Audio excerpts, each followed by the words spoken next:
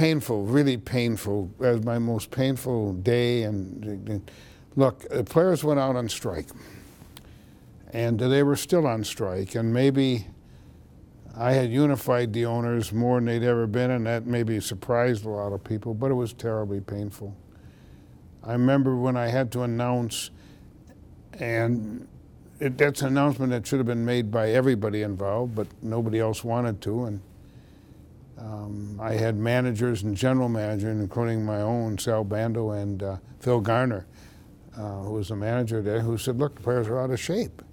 I mean, there's no sense in we can play this charade all we want, but it was painful. This is a work stoppage that had been long coming. We had already had 7 work stoppages. The atmosphere between the parties could not have been any worse. And we lost the World Series.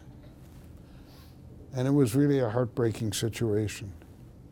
But I want to say this to you, and as a student of history, it's that sometimes you have to go through this to achieve what we do. So here we are, 23 years later, and with 4 more to go, 4 or 5 more to go, so we're going to have 27 years of labor peace, unheard of. And I'm proud of that fact. So it was, 1994 was painful, will always be painful. But I do want to say to you that I'm proud of the parties. We made a labor deal in 02, 06, 11, and then Rob Manfred just did one too. So it's a remarkable record. Were you worried at that time, though, that that would have been a death blow to baseball?